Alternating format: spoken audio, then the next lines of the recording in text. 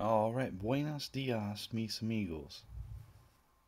All right, so I want to connect the dots and help somebody see how simple this is. All right, so the day of the Lord is when Jesus comes in the clouds of heaven. It is the end of the world. All right, and so there cannot be a 1,000-year period afterwards, and there cannot be unsaved people living after Jesus comes in the clouds of heaven. And I want to connect the dots here between these two verses in 1 Thessalonians 5 verse 2 and 2 Peter chapter 3 verse 10.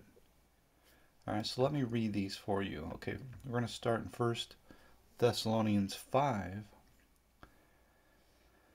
But of the times and the seasons, brethren, ye have no need that I write unto you, for yourselves know perfectly that the day of the Lord so comes as a thief in the night.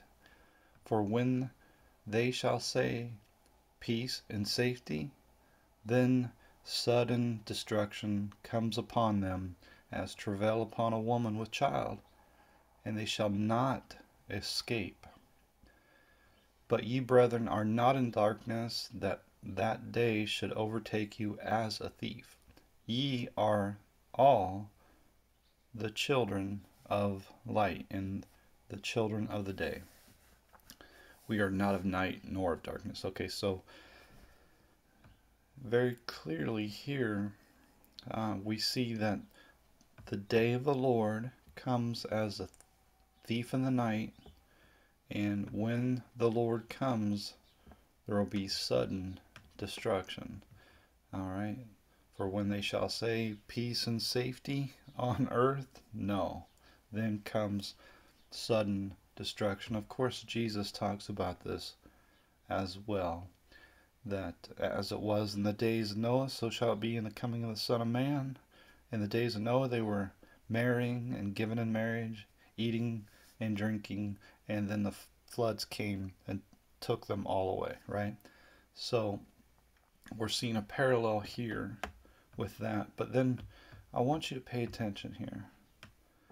The day of the Lord comes as a thief in the night. All right. Now we're going to draw a parallel here in 2 Peter chapter 3, starting at verse 10. All right. But the day of the Lord will come as a thief in the night, in the which the heavens shall pass away with a great noise, and the elements shall melt with fervent heat. The earth also and the works that are therein shall be burned up. Seeing then that all these things shall be dissolved, what manner of persons ought ye to be in all holy conversation and godliness, looking for and hasting unto the coming of the day of God, wherein the heavens being on fire shall be dissolved, and the elements shall melt with fervent heat. Nevertheless, we, according to his promise, look for new heavens and a new earth, wherein dwelleth righteousness. Okay, so what we can gather from this is that the day of the Lord is when Jesus comes in the clouds of heaven. All right, the day of the Lord will come as a thief in the night. And when Jesus comes in the clouds of heaven, it's not only the end of it's the end of the world. And that means the elements shall melt with fervent heat. The earth also, and the works that are therein shall be burned up. Therefore, there cannot be a bonus 1,000 years. There cannot be another opportunity to be saved. There cannot be unsaved people living after Jesus comes in the clouds of heaven.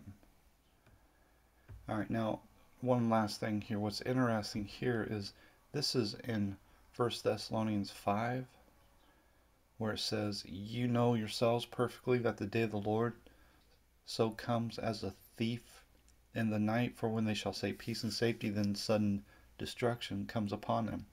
All right, so this is right after 1 Thessalonians 4, right? If you're good with numbers, 4 comes before 5. All right.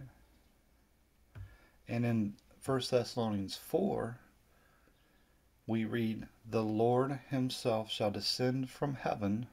This is when Jesus comes in the clouds of heaven. "For the Lord himself shall descend from heaven with a shout, with the voice of the archangel, and with the trump of God. And the dead in Christ shall rise first. Then we which are alive and remain shall be caught up together with them in the clouds to meet the Lord in the air, and so shall we ever be with the Lord." So if you connect the dots here, this is when Jesus comes in the clouds of heaven. We are resurrected, we are lifted up into the air, right? And this is parallel with what we read in 2 Peter chapter 3. All right. "The day of the Lord come as a thief in the night, when the elements shall melt with fervent heat, the earth also, and the works that are therein shall be burned up." This is consistent with everything that we read in the Bible from Genesis to Revelation. When Jesus comes in the clouds of heaven, it is the end of the world. And when it's the end of the world, all unbelievers are destroyed forever, and there's a new heaven and a new earth, wherein dwelleth righteousness.